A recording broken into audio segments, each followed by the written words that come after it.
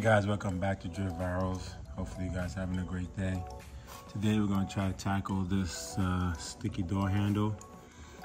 This is where I guess BMW probably cheaped out a little bit, or whatever material they made this handle from. You start to get this like black and sticky thing on your hands. So we're going to change that out and DIY that today. So I just bought this kit I believe it's off eBay. And to be honest with you, I'm pretty impressed with it because it came with this panel opener, which is pretty interesting. They also give you a screwdriver. Well, not really a screwdriver, like I think it's a T21. And a small flathead screwdriver, I guess, to take the part of the door handle out. And let's put that down. The screws and washers, and obviously the door handles. So I took them out prior. I've had these for a while, just never installed them. As you could see, looks pretty okay. Looks like the same quality. It feels like the same quality as the OEM. This one just clips on. This is the outer part. Over here, this is the inner part. This goes onto the panel itself. As you can see, the product is pretty nice. It's very soft touch to it. It feels like an OEM part, but it doesn't feel as, I would say, as, not the word's not brittle, but it doesn't feel as rough. It's definitely much softer. It feels like the whole entire piece is made like that. So it definitely feels strong. So the first thing I'm gonna do is I'm gonna use this door panel remover and use that to lift this here up. Remove this. Be gentle with it. Well, even not being gentle, you have to pull with some force. This clip is on pretty strong. I don't want to try not to snap.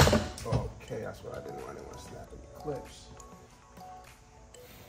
A little sticky thing here on the end. I think we put it over here. All right, so I remove this door panel. Put that inside. And now I have to remove this panel over here. So that's why I'm going to use a flat screwdriver.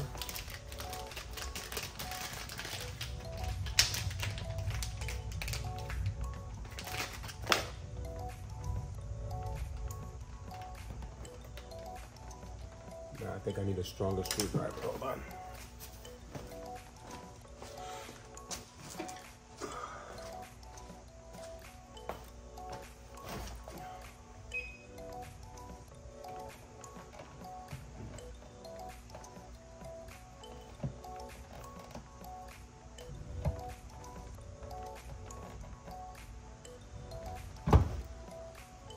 Almost poke a hole in my leather here.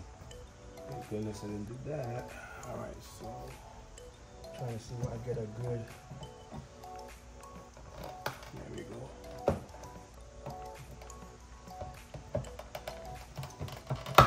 There we go.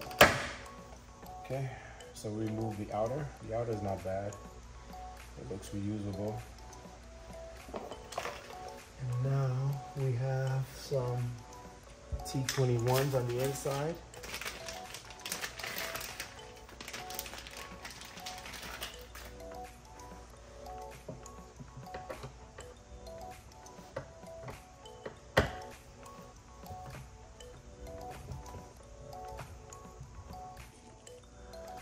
All right, so these screws are pretty long.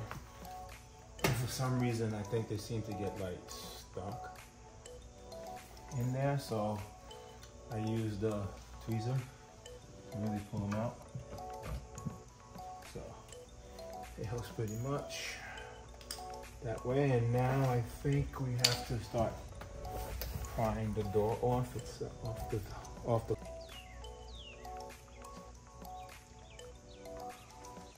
I've forgotten. I need to take off this screw here on top,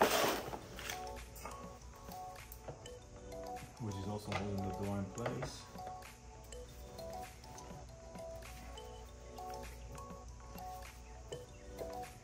These bad boys aren't pretty tight.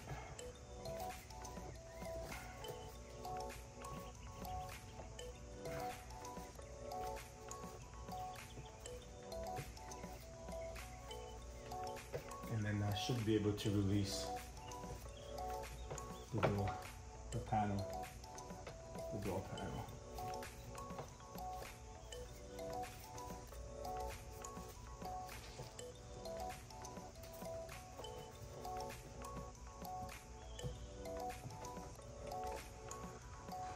I finally found a spot where I could pull on. I used this over here and just pulled it, and then used my hand to pull one or two, and I felt it clip off. So that definitely helps.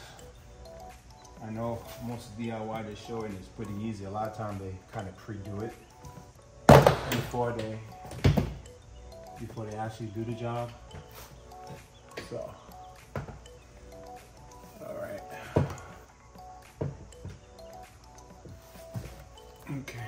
So let's let me see if I can take this down. There we go.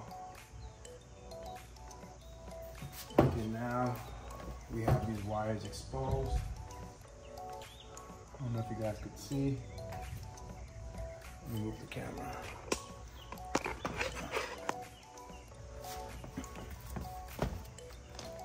All right. So first we're gonna take this one off. Oops. This came off itself. Let me see here.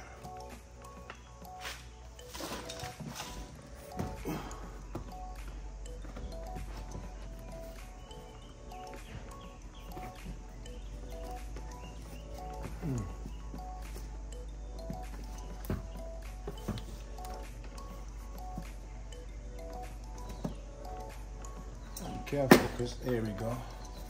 This came right off. So while I was trying to take out this this wire here, for some reason the connector to push it down is on this side. It's not on this side, so it makes it a lot harder. So this whole top piece came out with the rubber. Just make sure you put it in this way. Back in, it's easy to put back in. Just put the rubber on the bottom. It's like a button rubber. And make sure that this is on the right side, not on the left side. I made that mistake and this wouldn't fit in. You could tell because this piece here wouldn't fall in and this piece here wouldn't fall in on the sides.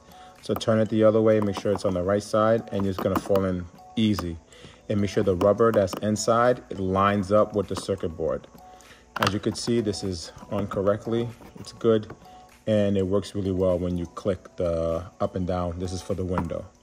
All right, so now the next thing we're gonna do is drill out these rivets. This one on this side here. I believe it's these two, and it's going to be these two down here. So I'm gonna get my drill bits and size them up and see what I could use. All right, so I'm using my impact gun with an impact drill bit. It's actually from a set of like removing like bolts that are like the top break off and stuff like that, but it'll do the same thing. You just need to drill a hole just to get that out. This is a 1964 size drill bit, but you could, for drills, I think it's a 3/4. So I believe this should work fine.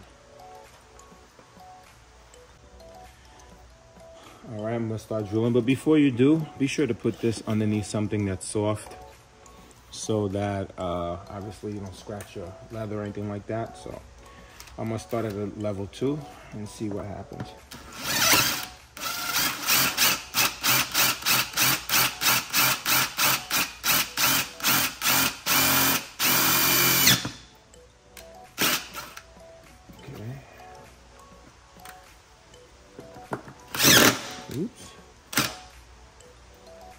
All right, let's try the other one.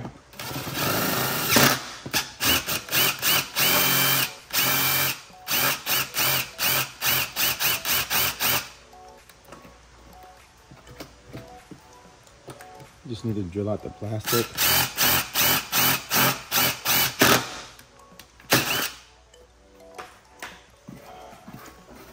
Just so you get all these plastic shavings.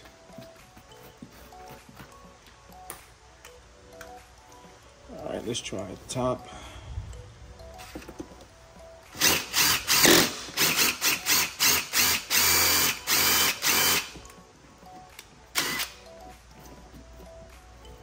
You just need to get this clip off. I'm thinking I'm gonna use a screwdriver to knock the rest of that out.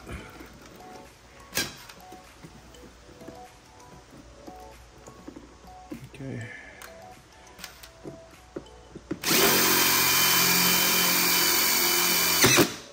Wow, goes right through. And now I just use a flathead just to take off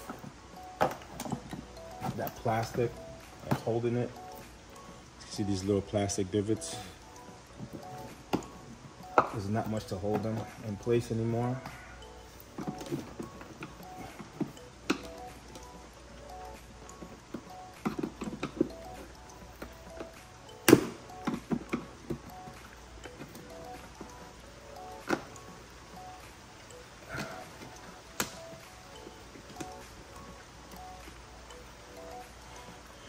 Now I'm guessing should be able to take, ouch.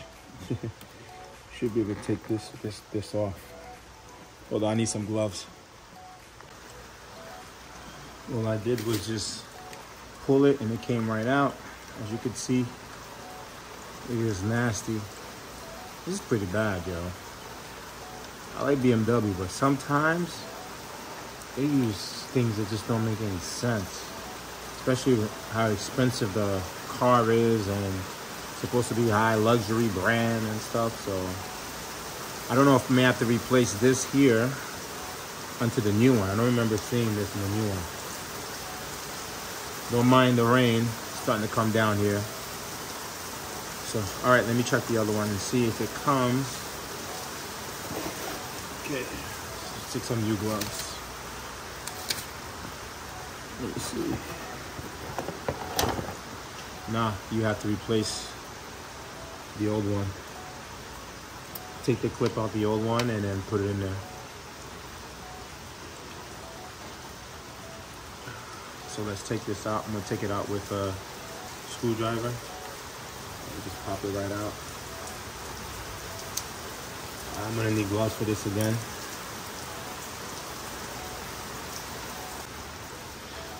All right, I took the clip off the other one. So the best thing to do is to go on the other side where you'll see this side of the clip. And there's two metals here. So use a screwdriver, push on this side and push on the other side. And then it's to release it. And then you're gonna insert this one right in here. And just snap it in. There you go. Just snap it right in, and then now you're ready to insert this. And you're gonna have some screws that's gonna go here, another screw that's gonna go there. So the first thing you do is you line up the holes correctly, put it in, you'll hear like a little tiny snap. And then from here, you're just gonna put in the screws in the back, which is one here, one here, one here, one there. And you sit this up here against the car. So this is the screws it comes with. And you have washers. So you're gonna put in the washer and the screw and just tighten them down. All right, I'm gonna put in this washer and the screw. And you just screw this down. Make sure you screw it tight enough. Remember, this is plastic. Or you could use your own screw and washer if you like. Get some at Home Depot if anything.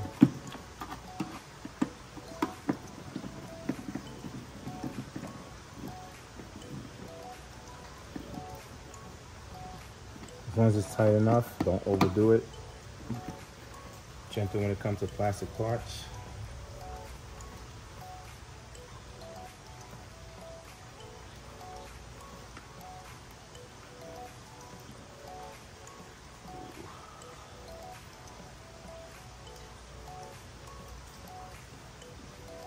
It's raining here. It's coming down pretty hard.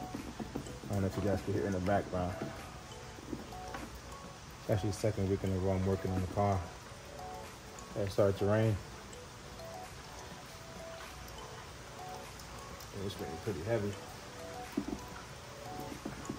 All right, once you have all 4 screws in, just go over them one more time. Make sure they're down properly and pull on the handle a little bit. Make sure it's tight. All right, going over them again. Okay, this is really good. This is really good. Oh, that's really tight. Good. This is okay. Stay the way it is. This is good. Make sure you take out all the shavings. All right, let's go on the other side. And yeah, I'm holding it by the handle. It's on pretty good. Yep. All right, now it's time to just put all the wires in and put it back on the car. Okay, it was my mistake. The black one, the yellow black one goes on the bottom. This blue one attaches to the speaker over here.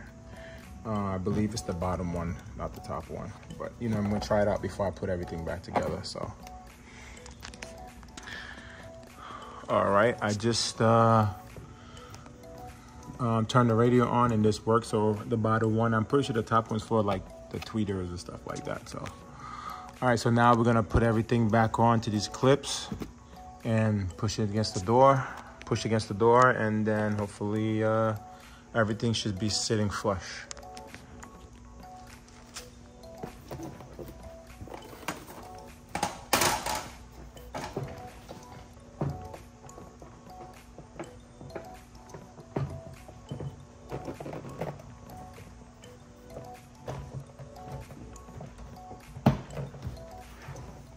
Make sure that this goes into this hole.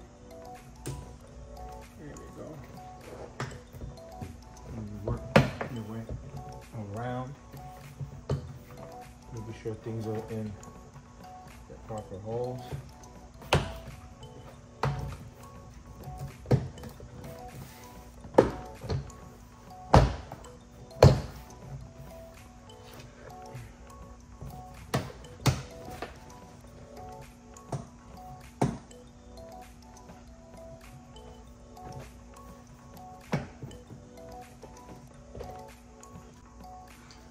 All right, after you put 1, 2, 3, 4 screws back in, make sure they're tight because they were very tight before. That's like the main thing that holds this panel onto the door. The next thing is to put this front cover back on. It just clips on. Make sure you line it up correctly.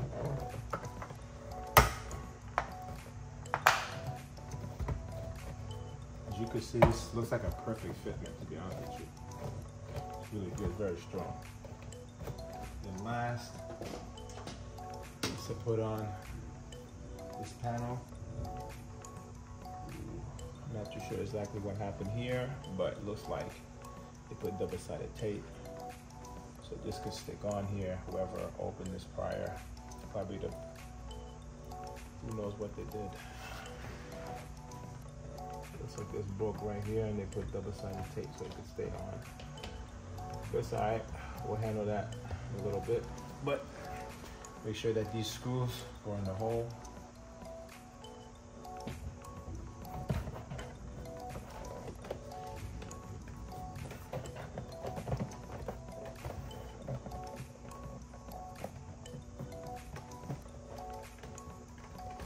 And that's it, we're done. As you guys can see, look, very strong. Quality's good. If you look at it, the quality is good. Looks very OEM.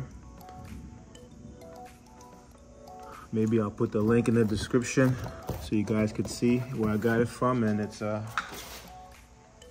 Took me, I'm thinking, maybe 45 minutes, maybe an hour to do this. So if you guys have any issues or have any questions about this, hit me up in the comment sections. If you need help with fixing your vehicle, I may be available, maybe on weekends or so.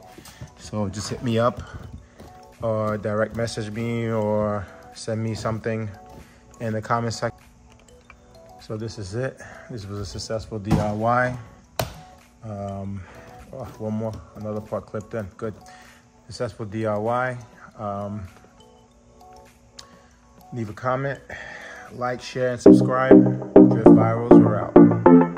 Peace.